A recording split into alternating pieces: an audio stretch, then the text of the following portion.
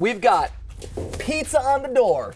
We've got popcorn. We've got egg taped to the back. We've got wet laundry, steak, shrimp. Ladies and gentlemen, into the dryer it goes. Timer, 60 minutes. On the clock, ready, set, cook. And now we wait for the most brilliant experiment that YouTube has ever seen.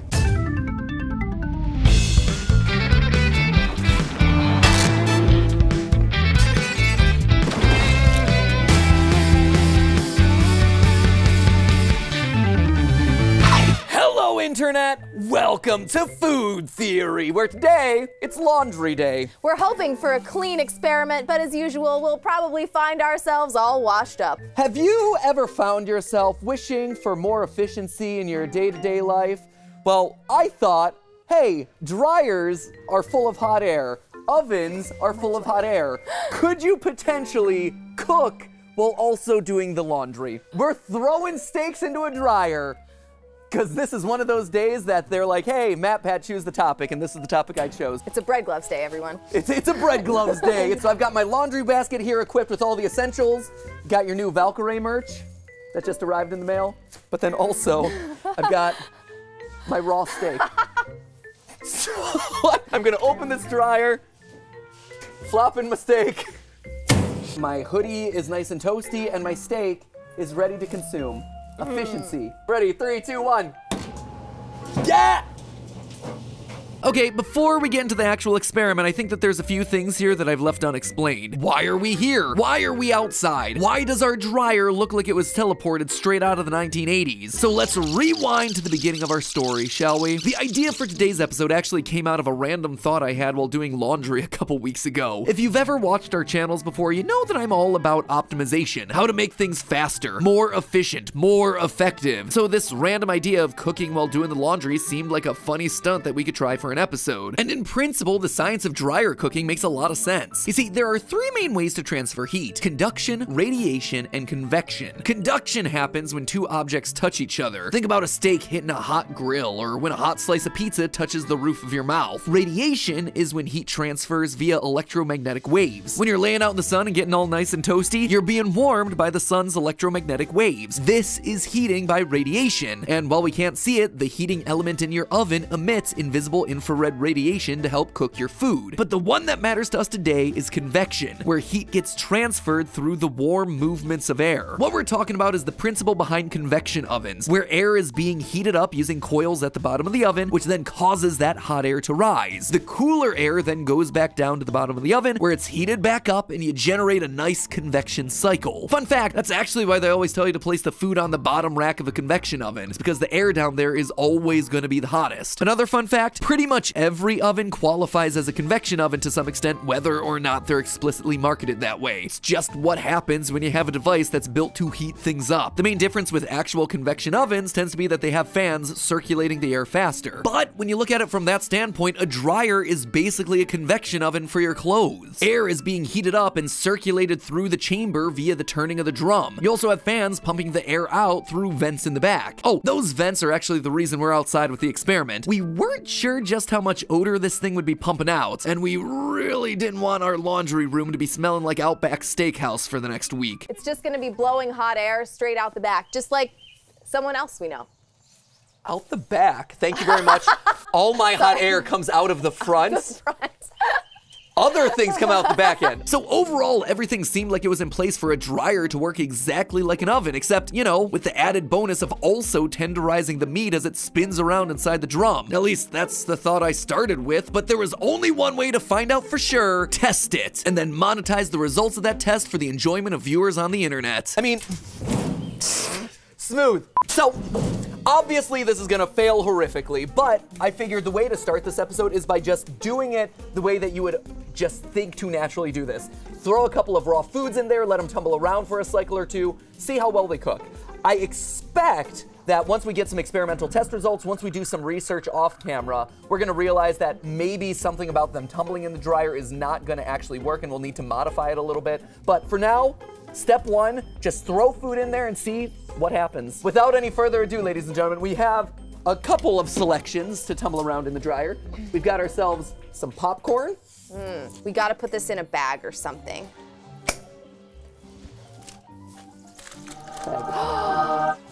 Freezer pizza, there you go. We've got ourselves shrimp. Sometimes you just want a little surf with your turf. Boop, in there. We've also got ourselves egg. I've seen a lot of Bon Appetit videos where there's like 100 different ways to cook an egg. One of the ways they did not say that you could cook an egg was by throwing it in the dryer. I beg to disagree. Boom.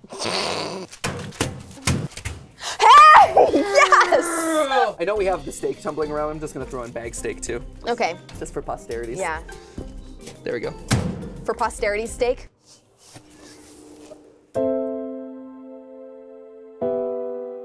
I'm so ashamed. I'm so ashamed of everything we do, Stephanie. I know. All that was left was setting the timer. One of the unexpected benefits of buying a rehabilitated dryer off of Craigslist was that our refurbisher actually knew an incredible amount about how this thing operated, including its specific drying temperatures. For this model, its range was between 125 and 140 degrees Fahrenheit. That's about 51 to 60 degrees Celsius. And when you think about it, it's actually quite a bit lower than your typical oven, which you'd be setting somewhere around 350 degrees or 176 C. As such, we expected the dryer to act more like a slow cooker than a typical oven, and so we figured a normal hour-long dry cycle would be the perfect place to start. Ready, 3, 2, 1.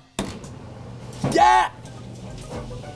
Oh, it's clunking around. Oh, you can hear it clunking. Oh no. An hour later, it was time to check out the load. Immediately, it was clear that doing this outside was a good call, because the area around our garage smelled a bit like a seafood restaurant. Smells like lunch. Something had definitely cooked, maybe. Fearing what awaited us on the other side, we opened the door. Ooh. Oh, it looks like something died. It looks like a murder scene a little bit in there. A family-friendly murder. It's worth calling out that those murder smears were just from that one steak that I had thrown in there for the laughs. Other than that small amount of juice, the dryer was perfectly clean. None of the other zipper seal bags we used had leaked in any way. So early signs showed promise for the dryer cook. But looks are just one thing. The true test was in the actual food. And immediately we were shocked by the results. The steak I just threw in the drum, it actually cooked. Just not in the way that I had expected. You can immediately tell that the part that was touching the side of the dryer has actually cooked, not through convection. This is actually cooked through conduction, which is because it was touching the hot metal on the side of the dryer. Look how good that is. Wow, wow. I can't believe we even got like a rendering on here. Yeah, this is almost edible, right? Can I eat this? No. It's not bad. That gives me hope, ladies and gentlemen. And it wasn't the only surprise to come out of the dryer. The steak in the bag left us totally speechless. Steak in a bag! It's totally cooked. Steak in a bag. I don't even think it leaked. Looks legit, man. Oh! 100%. You could throw this in a sandwich right now. It's hot. Film Theory offers no medical or nutritional advice. It's cooked. It's cooked. And it's great. It is great. It's not too hard. It's like nice and tender. It's still got moisture in it. We could have done it in like half the time. It's actually tender. I can't believe this. It's great. It's because it's been beaten up in the dryer. It is. I'm gobsmacked. I can't believe this worked. And even more surprising, the shrimp was just as good, if not better. Dink. That's delicious. It's fantastic.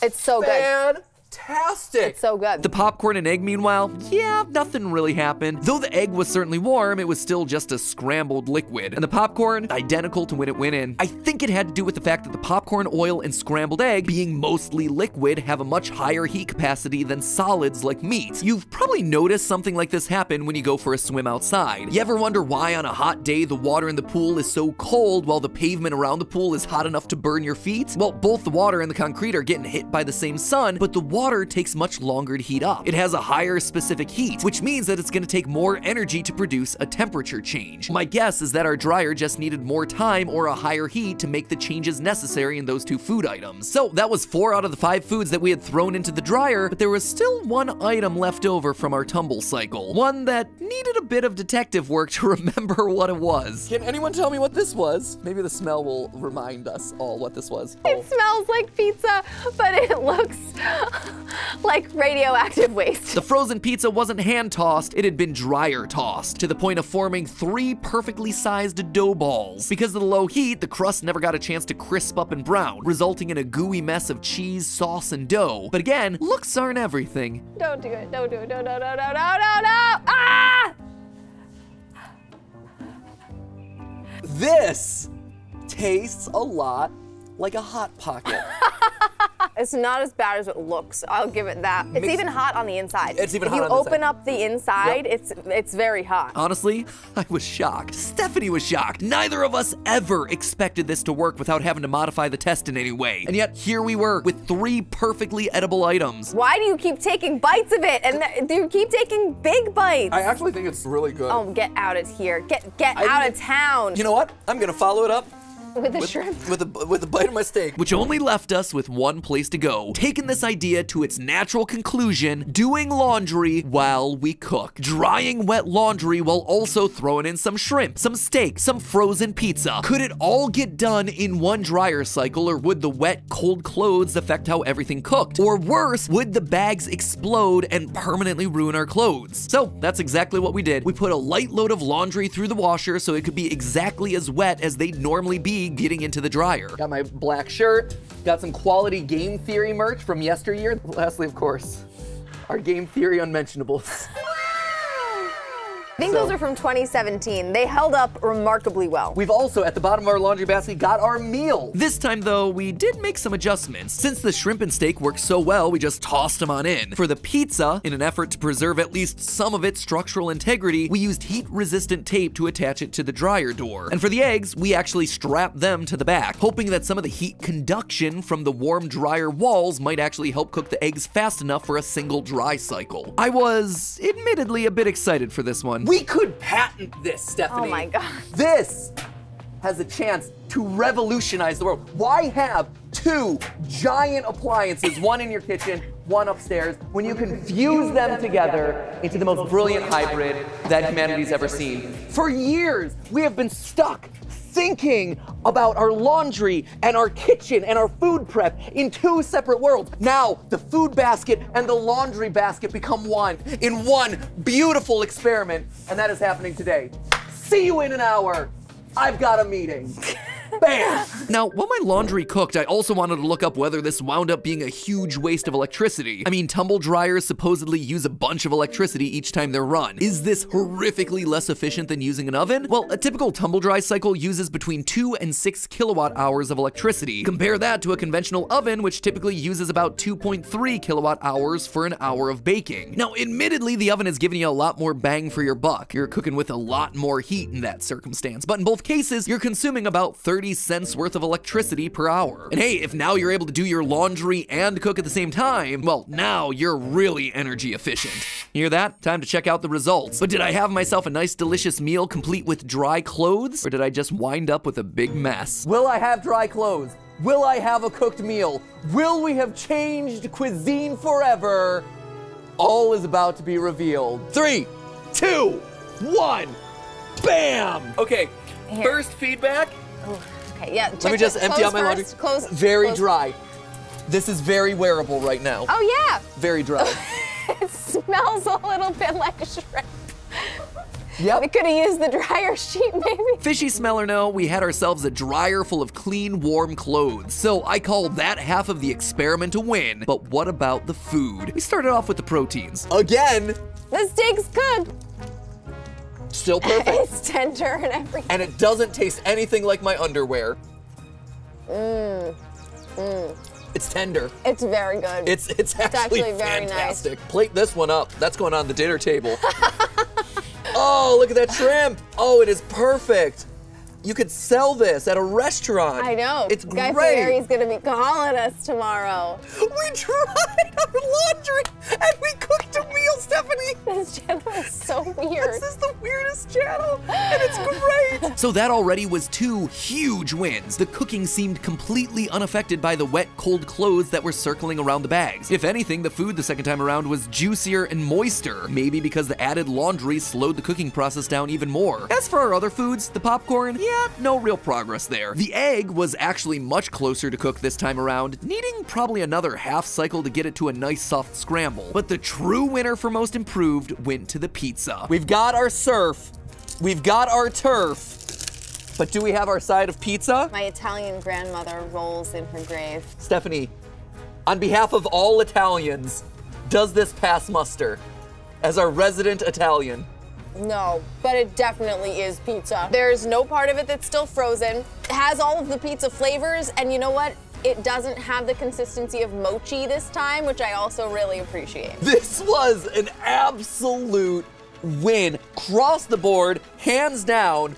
We made literally an entire meal. While also drying our laundry. And just to really sell it, Steph and I retreated to the kitchen to plate these bad boys up. Was it a weird looking plate? You bet it was, but I largely attribute that to pairing a frozen pizza with shrimp. But could you have told that any one of those items were cooked in a dryer? No, you could not. Giving us to date our biggest win on the Food Theory channel. Emboldened by success, our minds started to reel with the possibilities. My mind is now open. Could you sous vide in a hot tub at the gym? Vacuum smoothie, vacuum smoothie. A whole world of food and cooking has opened up to us today. We're like Isabella in Encanto. She's like, what else can I do? And Marla's just like, what else can we do? And we're like, what else can I do? If any one of those sound interesting, by the way, let us know down in the comments which one you'd like us to test, because you can bet we are doing this again. It was so much fun to do, and in the end, the dryer ultimately cooked me up the most satisfying meal that I'd had in a long time. Not just because the food was delicious, but because nothing tastes sweeter than success. But hey, are you looking for a great meal that isn't covered in dryer lint? Well then consider our sponsor for today's episode, Grubhub. Have you ever gotten so busy that you try to find insane ways of combining your cooking and your laundry just to save you a couple of minutes? Cooking takes time and effort, and it gets your focus away from doing the work that you have to do, or taking care of your kids, or, you know, just relaxing, or beating yet another Erdtree avatar in Elden Ring. There are so many of those darn things. Life shouldn't have to be full of trade-offs like that, and getting meals delivered to your door with the help of Grubhub makes that balance easier. Grubhub lets you reclaim that time for yourself, allowing you to order delicious meals from your favorite local restaurants without needing to waste time driving there or prepare a full meal at home. And now Grubhub is not only bringing home the bacon, it's also bringing home the goods. In addition to delivering meals, Grubhub Goods can also bring everyday items straight to your door. All the essentials, snacks, paper towels, toilet paper, soaps, lotions. I cannot tell you the amount of times that I've had to do a late night run to the store in order to pick up extra batteries for recordings or extra paper towels because we ran out. And that now is 10 minutes to the store, 10 minutes while you're in the store, 10 minutes driving back, a half hour of wasted time at minimum. But with Grubhub Goods, I'm getting that time back while also getting exactly what I need when I need it. Out of milk? Grubhub it. Need a late night taco? Grubhub it. Need every last minute to clean for your parents visiting your house but you suddenly realize that you're missing toilet paper? Grubhub it. Or heck, just Grubhub all of that stuff at the exact same time. It's efficient, just like drying your laundry while cooking your dinner. And as one last point of efficiency, if you use my link in the description, you get 50% off your $15 order from Grubhub Goods. Reclaim your time and reclaim your life with the help of Grubhub. Life is just too short to waste so much time running back and forth to the store. Use the link down in the description below, and as always, remember, that's just a theory. A food theory. Bon appetit.